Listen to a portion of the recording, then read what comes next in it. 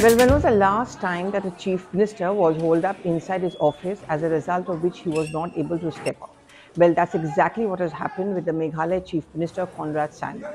Now, what was happening was that there have been for long people who have been kind of protesting, especially from the Garo Hills, that they had been demanding that the winter capital must also be shifted to Tura. And he was meeting representatives of various such organizations representing these people. Now, with the chief minister was, of course, his few MLAs, there were officials as well, and he was having an amicable discussion with them. That's what we are being told by the state administration. And he also gave them a reassurance that their concerns will be addressed and that there would be a next round of meeting which will take place in the first or second week of August, most probably 8th or 9th of August, and their concerns will be taken into account, whatever they had been agitating. What we are also told that there were a couple of handful of organizations and their representatives who were in this meeting with the chief minister. But suddenly outside of the venue, there was a lot of commotion, sloganeering, protesters turning up there. And in fact, there was stone pelting also, which was taking place. Now, according to a local administration, these people who were doing this were actually from outside. To use the words of the state administration, they are not our people. But obviously, these are security concerns. And since the chief minister was inside, he was not allowed to step out and he was holed up and for a very, very long time. It's a developing situation. And though a reassurance is going in from the state administration that the situation may be tense, but it's under control, Chief Minister is safe, so are the other officials who are with him safe.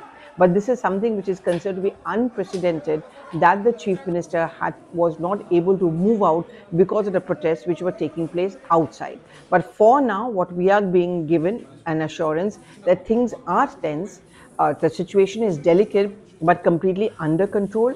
And whatever the concerns are there of the protesters who are in talks with the chief minister and negotiating with them, all those concerns will be addressed, not immediately, but at least at a later date when there's going to be yet another round of meeting which is going to take place. The incident that took place today in Tura, outside the CM Secretariat and the Commissioner of Division's office, is indeed very, very unfortunate. We had discussed with one or two of the groups and NGOs who had concerns and were having fasting for the last many days.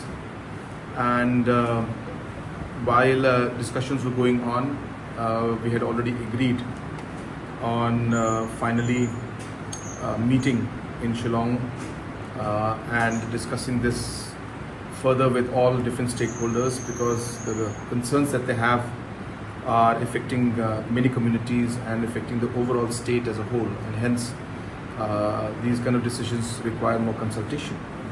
And in the meantime, of course, other development aspects and other works that we have initiated, those would continue at a fast pace, and those matters were discussed. And more or less these NGOs who had these concerns were more or less satisfied.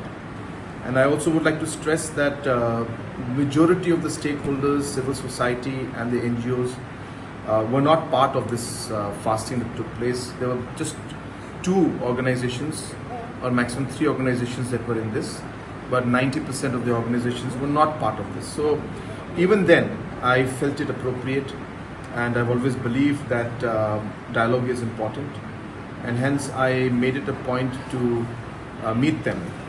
And that was what was decided. And so while we discussed everything, after the discussion was almost over, we heard some agitation and some sloganing from outside.